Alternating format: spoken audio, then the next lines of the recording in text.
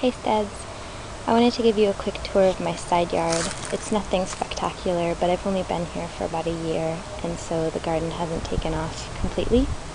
But there are a few things that I'm really proud of, including this pepper plant that I got at the plant exchange, and it was tiny, and now it's got a small flower. It's not doing great, I think it might need more sun. This Yerba Mate right here, when I got it, was about, I don't know, maybe a half an inch tall, and that was only a few months ago. Now it's totally flourishing. These are my poppies that have died off, but the wonderful thing about that is they leave hundreds of these long pods, and they're just amazing. They get so brittle that when you touch them, once they're ready, they just split open, and all these tiny little black seeds come out. I don't think I can show you left-handed, but yeah, inside these pods are just, you know, hundreds of little poppies waiting to be grown.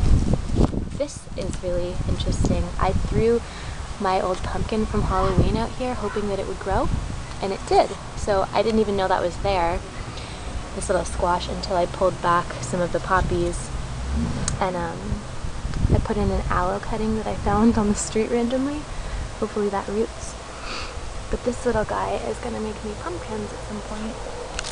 Okay, over here we have the shaded plants. This is a geranium. I have arugula growing. There's just some volunteer clover that I haven't taken out because I like to let things grow. If they're able to, I don't see the point of pulling them.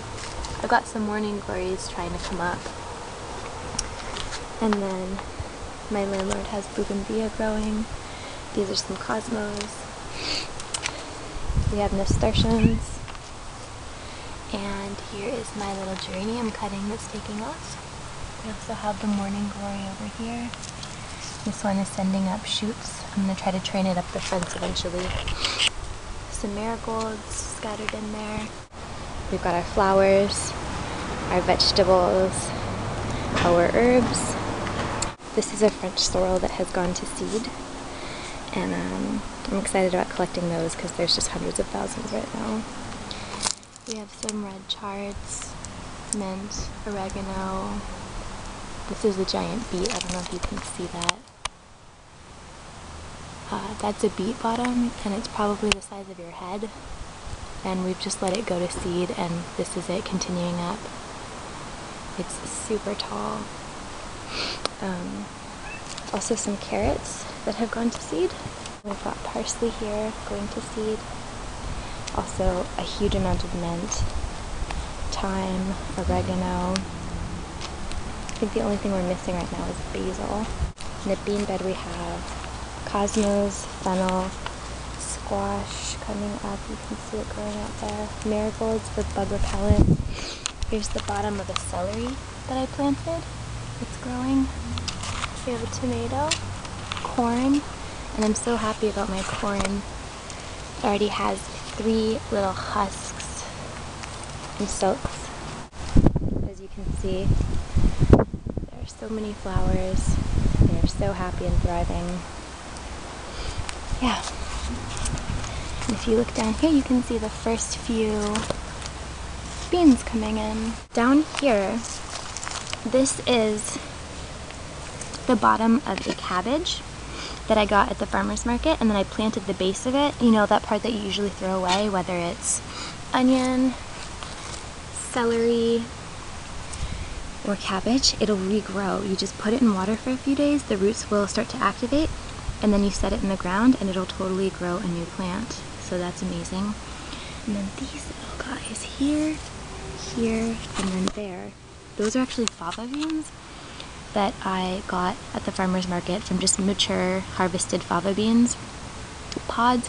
And I asked a woman who was selling plants at the farmer's market whether she thought that they would grow, and she told me no, they definitely wouldn't grow. I would need to wait for the beans to die on the plant for them to be fully able to germinate themselves, so they wouldn't be viable seeds having come from a ripe fruit. Apparently she was wrong, because I did soak them, planted them, and they have totally taken off. So I'm really, really glad to be having these. I think it might be too late in the season for them to actually grow, but here's hoping. More geraniums. There's my cat. Hi, Tea Tree. Here's some catnip for tea tree that she has yet to discover. And basically, these are all volunteers coming from other generations of seeds that I've collected. Everything here was free for the most part. Down here you've got a little geranium growing. And I love things that are hardy, self-sufficient. You don't really have to deal with them that much. You just plant them, water them from time to time before you forget them. Here is my squash plant that is training up the trellis. You can see here. And it's got some flowers. It's even reaching out and trying to grab onto the Cosmo.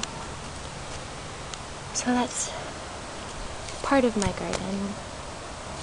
And I'm very excited to be producing my own food and learning about what likes to be where. And you know, there are definitely a few mistakes, trial and error. You find out that this really likes more sun than it's getting, or this should be moved because it's growing faster than you expected. But for the most part, plants are forgiving, and I mean, they grow in the wild without our help. Like, mostly they just need a little care and attention. Besides that, they're happy to take care of themselves. So yes, definitely start a garden. If you're thinking about it, you're on the fence, get it started. It's not too late, and it's a wonderful, wonderful endeavor. Thanks.